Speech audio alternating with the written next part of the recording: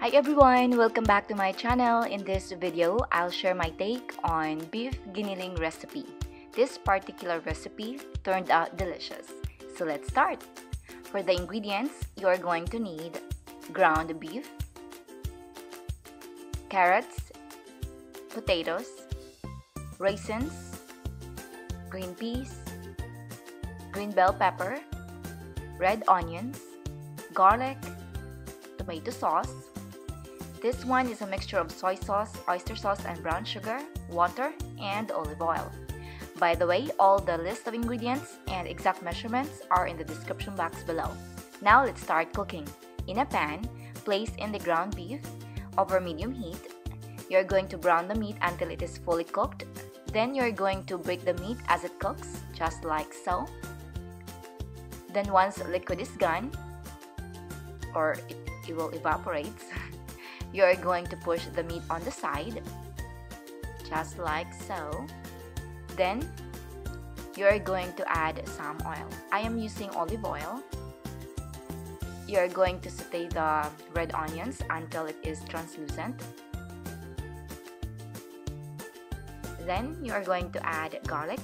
You're going to cook that until it is fragrant or kind of brown in color.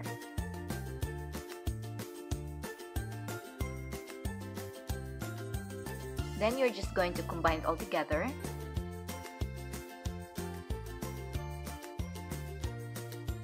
Next to that is you're going to season it with salt and ground black pepper.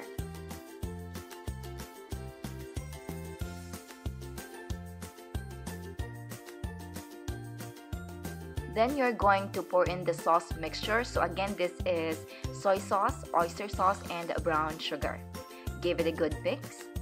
Time to add diced carrots along with potatoes. Just give it a quick mix. Alright? Then after doing so, you're going to pour some water. And you're going to cover and let this cook until potatoes are soft.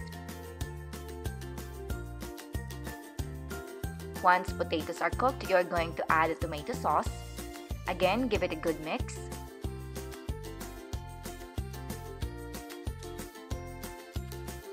After doing so, you are going to add in or place in the green peas and raisins.